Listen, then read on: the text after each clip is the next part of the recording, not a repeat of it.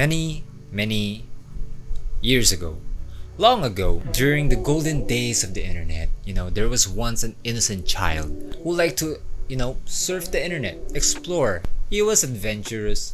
He was, I like to surf around forums, as a kid, read what other people talk about. In these forums, there are, other users that have like thumbnails with their persona.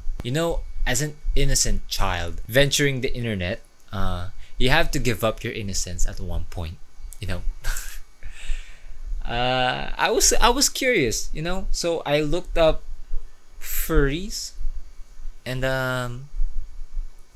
bondage and shit and many other exciting things along with it. But it wasn't long before I found out that the internet hated furries with such great passion. I wasn't able to explore deeper. I thought these haters knew more than I do, so I jumped on the hate wagon.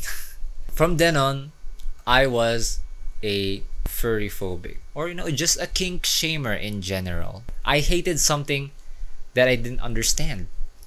I noticed this parallel thing that I dealt with homosexuality. So I decided, I wanted to explore things that I didn't understand, and I decided that I wanted to make a fall leather puppyhood, cause I have way too much time, and I realized I still have way too much fall leather materials left in there. Basta, I ordered that months ago for my other leather project that I never made a video about. It's been a while since I've done a crafting project. I wanted to do something creative, and I just wanted to be productive. So ayan, let's just jump into the video. So this is your nose, this is your eye hole, and this is where your ears start, like your human ears.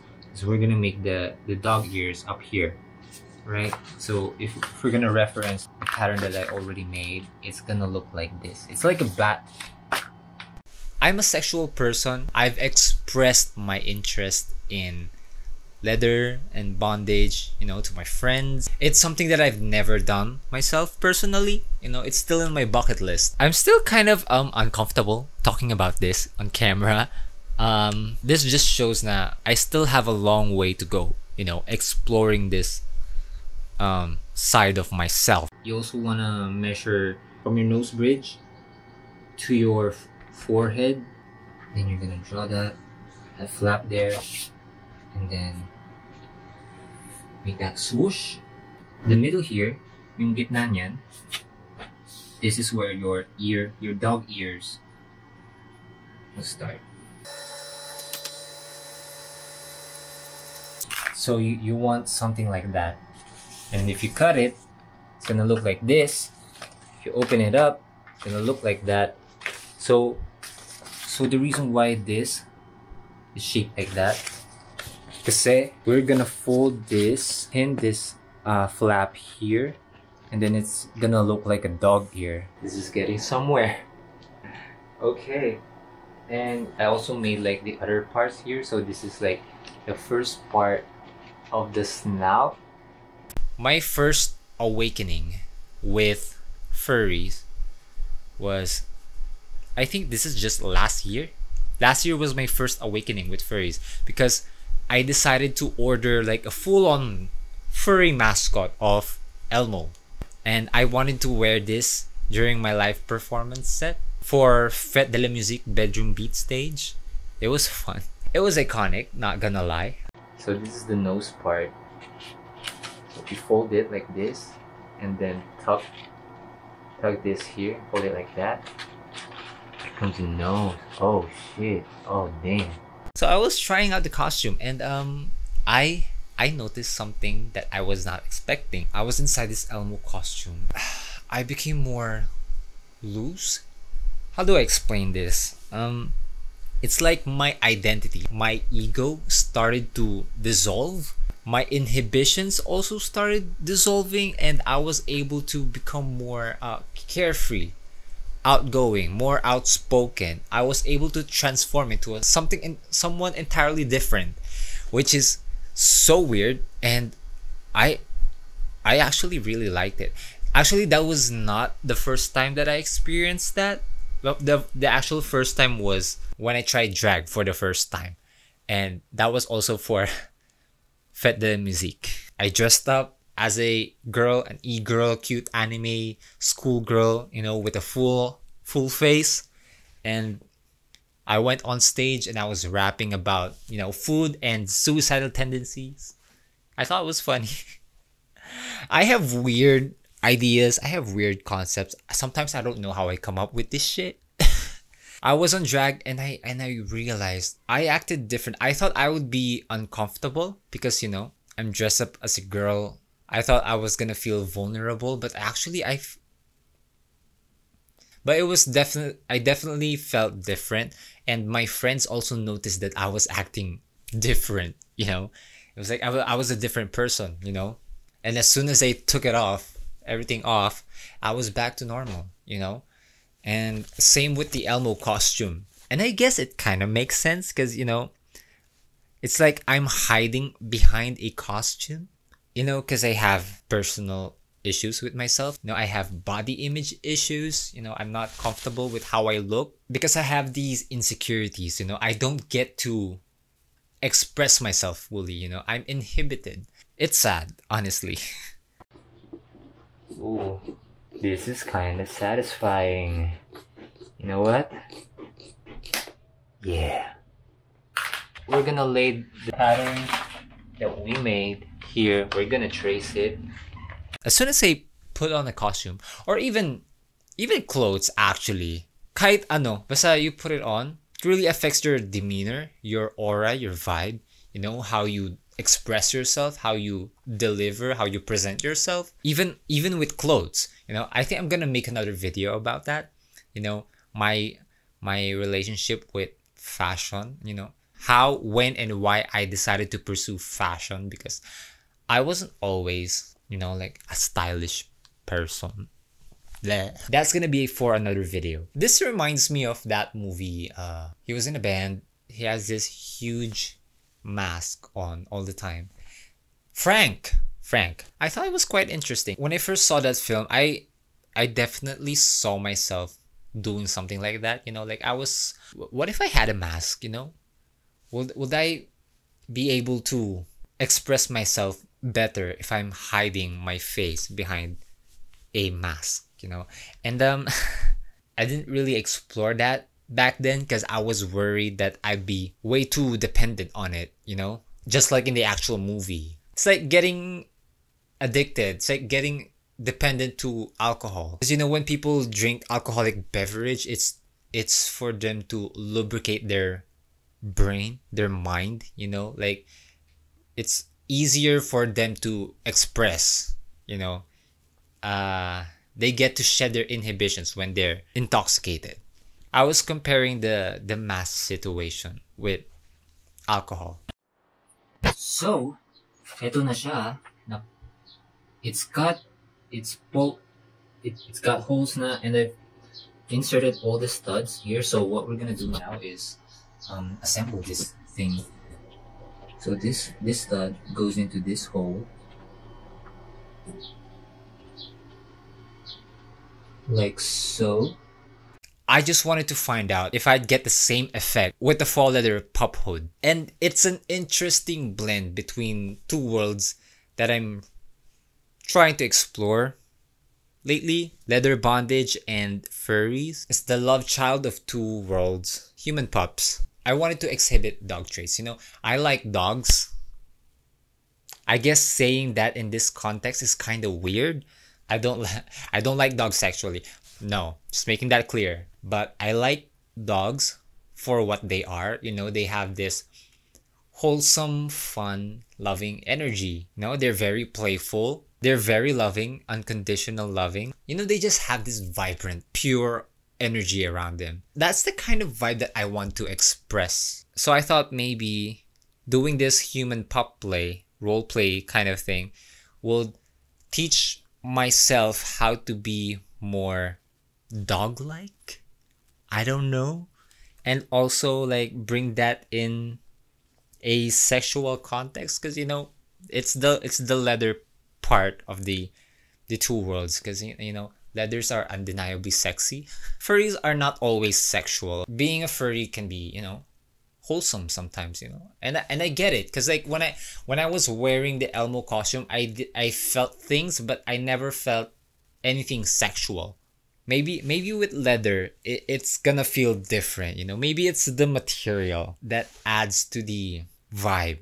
I don't know what I'm saying. This is what it looks like. Oh my god. Oh my god. That's a snout. Yo, oh my god, this looks so good. I'm not sure if it looks like a dog though. But on the side, you know what? I think I'm gonna go out and do groceries with this mask on. I tried wearing this mask around the house. I don't think I can wear this outside the house yet. I'm not ready for that yet. I haven't been able to, act like a puppy with the mask on. I don't live alone in this house. I have housemates here, and I know I've done weird shit in this house, but I don't think they're ready for this kind of weird, and I don't even think I'm ready for that either. Okay, so right now, this is what it looks like together. Temporary strap here, so it holds up on my face, and then I added this keyring here just to give it a little bit of detail, like some nose ring type of shit. I also wanted to add like straps here, so I've added these keyrings here. Also, if you want to get all these things, I got all the materials from Shopee. I think I'm gonna try to link all the items so you can get it yourself. But, yeah, I think I'll add another keyring up here, straps up there to hold it in place so it doesn't slide down, because that's annoying. This is how it looks as one whole thing. Like I tied it up. Oh my god. You know what? I'm actually really into this. Oh my god. Is this me now? Is this my new life now? Actually, you know what? I'm gonna tell you, as soon as I tightened up this whole thing, man, I was not expecting. I started feeling things. Like I felt things that are very real, and holy shit, I think this is my life now. We need a name for this. Oh my god, this is not supposed to happen. Maybe it's just the camera. On the mirror, it looks like a dog, but I don't know if it's translating well with this camera, but sometimes it doesn't look like a dog. Yeah, I'm pretty much done. I am very proud of what I made, considering it's my first time making a pop hood. Actually, it's my second time making a leather project, but this is the first time I've made something like this, and for what it is, I think I did a pretty great job. Congratulations, you did a great job. So I've been wearing this around the house, not entirely immersing in the puppy lifestyle, but just doing mundane things like chores, while wearing the mask. It just made mundane things a little bit more interesting. I actually enjoyed that a lot. Hopefully one day I get to meet like a community, maybe here in the Philippines, who will introduce me to the whole human pup, leather pup culture. Maybe I'll be able to explore with other human pups, experience what it's like to have a handler, or maybe even as a handler. I don't know. I don't know what I'm gonna do next. You know what? I think I'm gonna make a highlight segment for this video, like the reveal, the final reveal, the whole makeover. Let's do that. Yeah, that would be fun.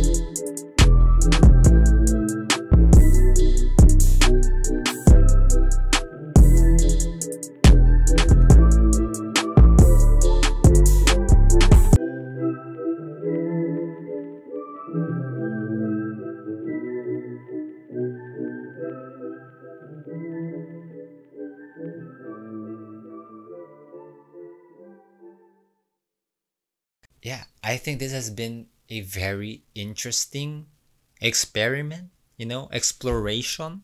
I am gonna go deeper with this in my own private time. Maybe I'll make an update video. Who knows? The lesson here is, if you're uncomfortable with a certain concept, or with a culture, you know, maybe you just don't understand them fully. Because that's what happened to me with the furries and homosexuality. Who knows? Maybe if you explored a little bit deeper, maybe you're actually part of that community. Maybe you do identify with these people. Expressing yourself in the most authentic way is like super healthy for you. It's good for you. Doing these kind of things, helps me get to know myself a bit better, a bit deeper, exploring different worlds, different perspectives, widening my horizons, expanding the possibilities, getting out of my comfort zone. That's my thing. I had a lot of fun making this project. Hopefully this inspires you to make your own, maybe. That's really up to you. So I hope you really enjoyed this video. If you want to see more, check out my channel, Chillmancy. Like and subscribe. See you in the next video.